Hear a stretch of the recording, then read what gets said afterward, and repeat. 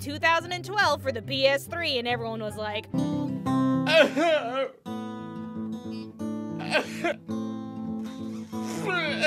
The game received overwhelmingly positive reviews with just how breathtaking it was. The game was developed by That Game Company, a dev team best known for their simple but powerful games. And when Journey hit the scene, it kinda answered the question, are video games art? Cause good lord almighty, this game is so freaking pretty and meaningful. Oh god, I don't know how to explain it, just holy crap, my eyes! And while the game is short and simple, it really had an impact on the gaming community, and kinda reminded everyone that indie games are still a hella cool thing. But anyway, if you're new to this game, here's a few basic tips and tricks for people who don't know about this game.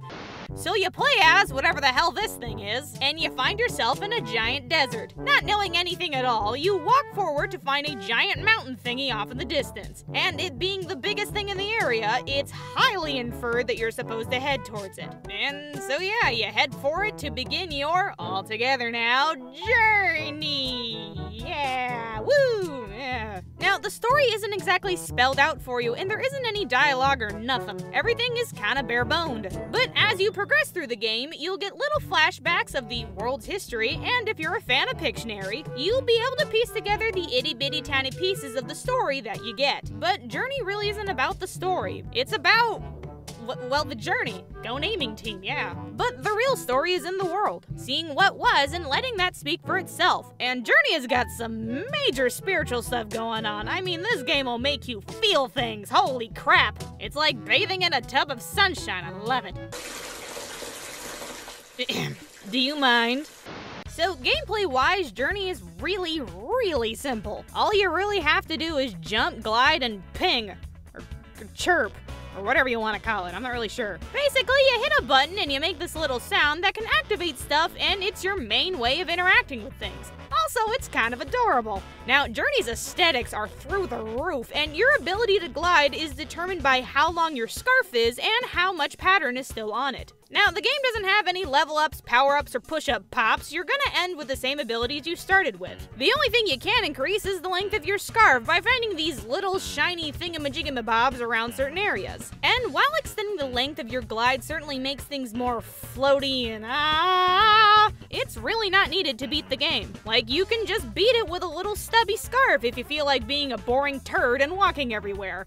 Now, level design-wise, the game is pretty linear. And while the game may look open world, it's not. It's an illusion, and the game is just lying to you. So don't roam around endlessly in the desert, trust me, nothing happens. Now, Journey is all about platforming with all the jumping and the twirling and the whoosh whoosh, and that's basically all you'll be doing here. The goal is to just reach the mountain, so going forward is the way to go. And while there are enemies in certain parts of the game, there is no fighting, only panicking and running away and crossing your fingers that crap your pants thing doesn't see you. Oh god, please just leave me alone! But the best way to enjoy Journey is just go with the flow and taking your time to just feel the game. And yeah, I know that sounds kind of dumb, but I'm serious. The music is great too and adds to that slippery, slidey, floaty, smooth sensation that this game is known for. Also sand.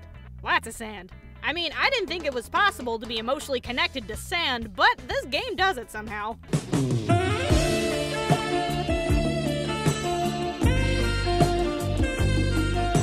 So, while the game is really simple, it does do something pretty interesting. Assuming you're logged on to PSN, the game has forced multiplayer.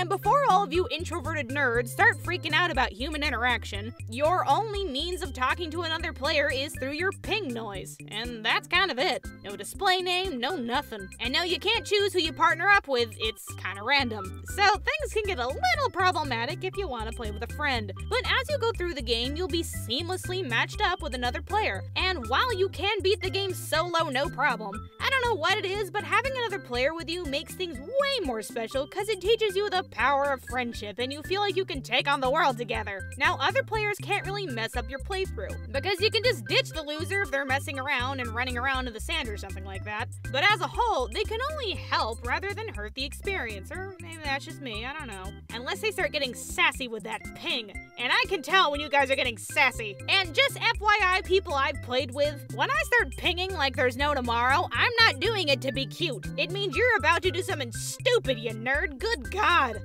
So, while Journey is an extremely emotional and borderline spiritual experience, the simplicity and shortness of the game can be kind of a turnoff for most people, especially if they're looking for a hearty platformer. But Journey is just the right length to want you craving more rather than getting bored with it. And it's the kind of game you want to show people who doubt that games are art. Because, oh my god!